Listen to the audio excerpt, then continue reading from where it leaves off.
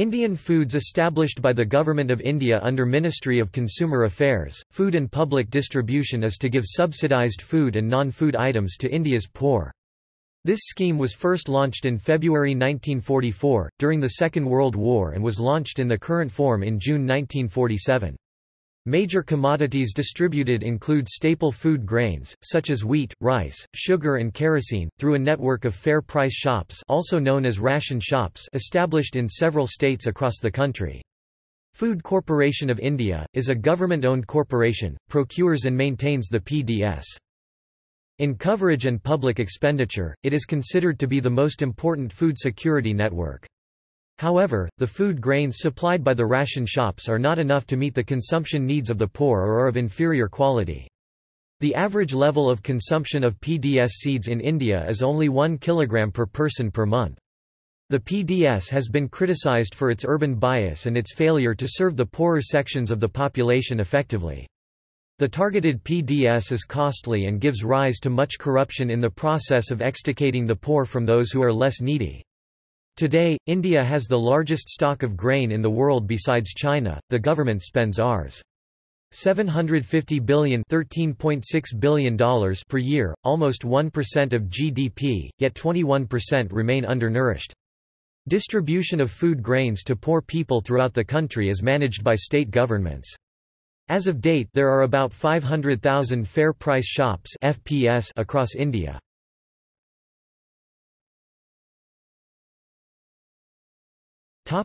Overview.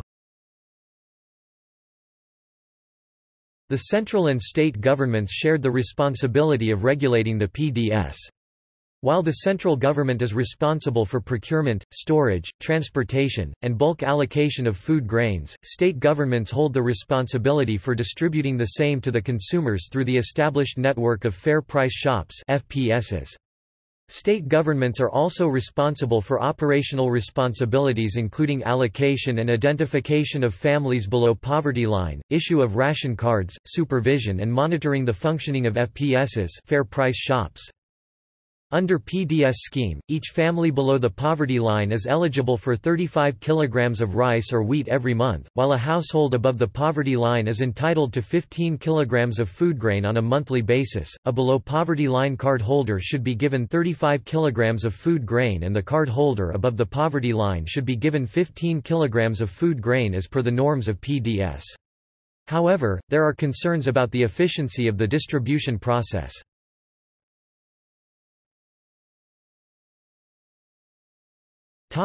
Fair price shops. A public distribution shop, also known as Fair Price Shop (FPS), is a part of India's public system established by Government of India which distributes rations at a subsidised price to the poor. Locally these are known as ration shops and chiefly sell wheat, rice and sugar at a price lower than the market price called issue price. Other essential commodities may also be sold. To buy items one must have a ration card. These shops are operated throughout the country by joint assistance of central and state government. The items from these shops are much cheaper but are of average quality. Ration shops are now present in most localities, villages, towns and cities. India has 478,000 shops constituting the largest distribution network in the world. The introduction of rationing in India dates back to the 1940s Bengal famine. This rationing system was revived in the wake of acute food shortage during the early 1960s. Before the Green Revolution, it involves two types: RPDS and TPDS. The public distribution system of India is not without its defects. With a coverage of around 40 million below poverty line families, a review discovered the following structural shortcomings and disturbances. Growing instances of the consumers receiving inferior quality food grains in ration shops. Deceitful dealers replace good supplies received from the Food Corporation of India (FCI) with inferior stock and sell FCI stock in the black market. Illicit fair price shop owners have been found to create large number of bogus cards to sell food grains in the open market. Many FPS dealers resort to malpractice, illegal diversions of commodities, holding and black marketing due to the minimum salary received by them. Numerous malpractices make safe and nutritious food inaccessible and unaffordable to many poor, thus resulting in their food insecurity. Identification of households to be denoted status and distribution to granted PDS services has been highly irregular and diverse in various states. The recent development of Aadhaar UIDAI cards has taken up the challenge of solving the problem of identification and distribution of PD services along with direct cash transfers. Regional allocation and coverage of FPS are unsatisfactory and the core objective of price stabilization of essential commodities has not met. There is no set criteria as to which families are above or below the poverty line. This non-ambiguity gives massive scope for corruption and fallouts in PDS systems because some who are meant to benefit are not able to. Several schemes have augmented the number of people aided by PDS, but the number is extremely low. Poor supervision of FPS and lack of accountability have spurred middlemen who consume a good proportion of the stock meant for the poor. There is also no clarity as to which families should be included in the below the poverty line list and which are not. This results in the genuinely poor being excluded whilst the ineligible get several cards. Awareness about the presence of the PDS and FPS to poverty-stricken societies, namely the rural poor, has been dismal. The stock assigned to a single family cannot be bought in installments. This is a decisive barrier to the efficient functioning and overall success of PDS in India. Many families below the poverty line are not able to acquire ration cards either because they are seasonal migrant workers or because they live in unauthorized colonies. A lot of families also mortgage their ration cards for money. Lack of clarity in the planning and structuring of social safety and security programs in India has resulted in the creation of numerous cards for the poor. Limited information about the overall use of cards has discouraged families below the poverty line from registering for new cards and increased illegal creation of cards by such families to ensure maximum benefit for the family members. To improve the current system of the PDS, the following suggestions are furnished for: vigilance squad should be strengthened to detect corruption, which is an added expenditure for taxpayers. Personnel in charge of the department should be chosen locally. Margin of profit should be increased for honest business, in which case the market system is more apt anyway. FCI and other prominent agencies should provide quality food grains for distribution, which is a tall order for an agency that has no real incentive to do so. Frequent checks and raids should be conducted to eliminate bogus and duplicate cards, which is again an added expenditure and not foolproof.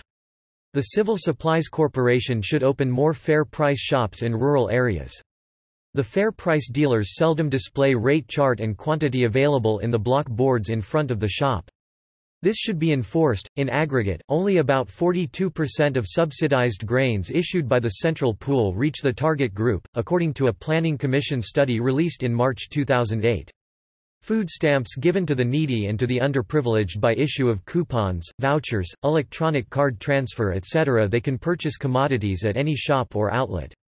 The state government would then pay back the grocery shops for the stamps, said the finance minister in his budget.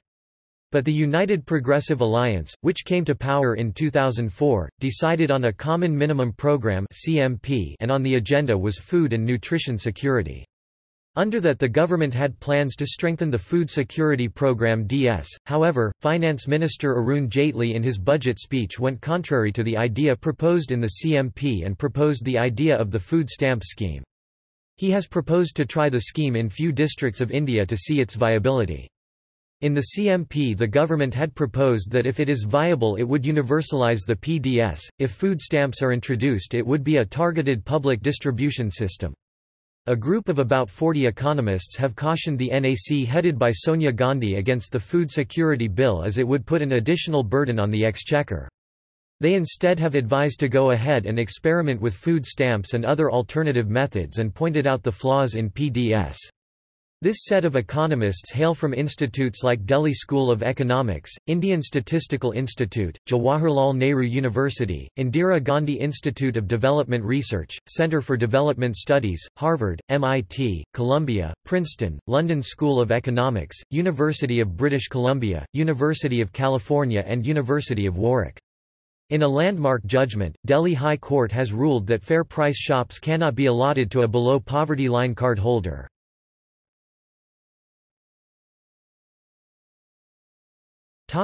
Operation Black. Aaj Tak News Channel on 14 October 2013 performed a sting operation on PDS named Operation Black. It shows how the distribution reaches to mills instead of fair price shops. All the documentation via computerization is clean. NDTV did a show which documented how the government of Chhattisgarh's food department managed to fix its broken system so that the diversion of grain came down from about 50% in 2004-05 to about 10% in 2009-10. Research on the PDS suggests, as these two programs show, that the situation varies quite a lot across the country.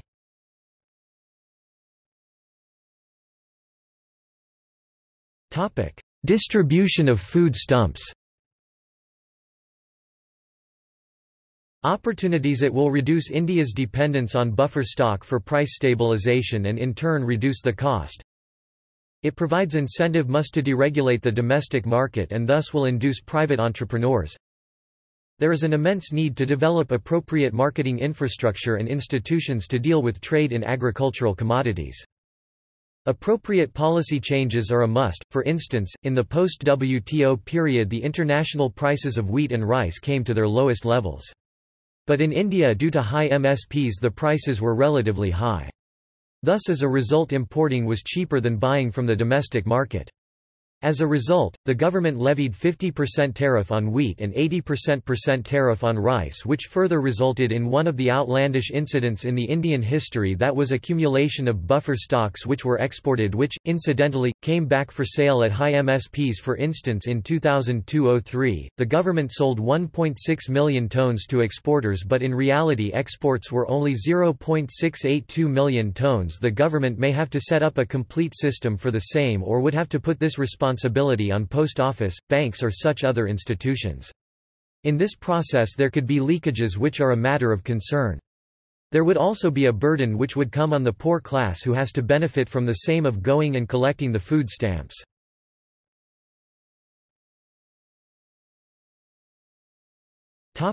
See also: Direct benefit transfer, subsidies in India, malnutrition in India, National Food Security Act, 2013.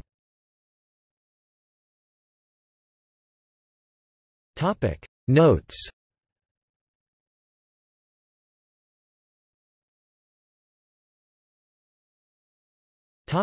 External links. PDS – Department of Food and Public Distribution, official website at Ministry of Consumer Affairs, Food and Public Distribution.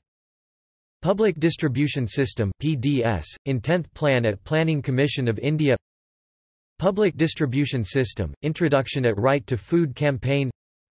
Food Banking India at Delhi Food Banking Network. 1 at Operation Black by Aaj Tak. Excess Food Stocks, PDS and Procurement Policy Working Paper No. 5 2002 PC, by Arvind Vermani and P.V. Rajiv, Planning Commission, Government of India, December 2001.